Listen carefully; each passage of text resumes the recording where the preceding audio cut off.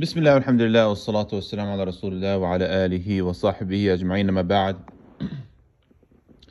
So again, we see the misunderstanding, to say the least, of the Salafiyah with regards to the Tawasul.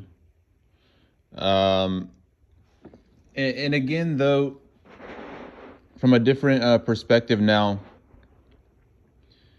you're saying that it's not even haram, you're saying that it's shirk, which goes against ijma'. Like you're just, if you would at least said it's haram, we can at least maybe work with that. But you're saying it's shirk, which no one ever said except for Imam Ibn Taymiyyah, rahimahullah ta'ala. And he passed away 728 Hijriya. Right? So y'all make him the Salaf. He's the representation of the Salaf by himself, which is not right and it's not fair. And he goes against the Hanbalis, the Hanabila. He goes against his grandfather Majduddin Ibn Taymiyyah rahimahullah ta'ala, and Imam Ibn Qudam al-Muwaffaq, and others, Ibn Rajab and so on. So it's not fair that you make this one man, right, that came up with the three tawheed, which no one said before him, right? And he's coming with all of these irregular opinions, like visiting the Prophet ﷺ as haram, intending his grave, and the Tawasul is shirk, and tabarruk and things like that.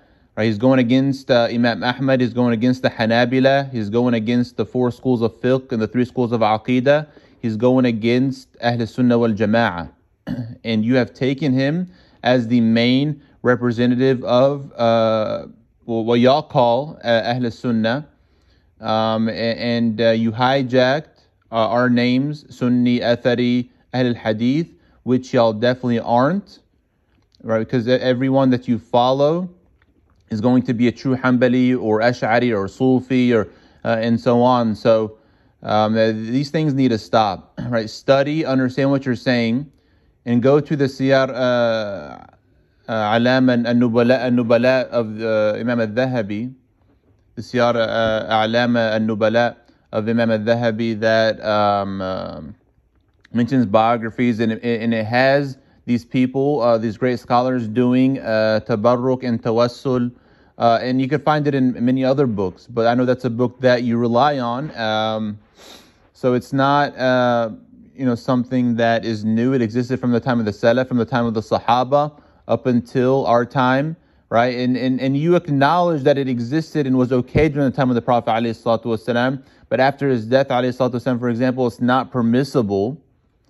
And this, of course, is kufr, in that you believe, indirectly at least, that the Prophet ﷺ somehow lost status when he passed away, ﷺ, and the Prophet ﷺ doesn't only increases in status, doesn't stay the same, and definitely, a'udhu billah, becomes worse.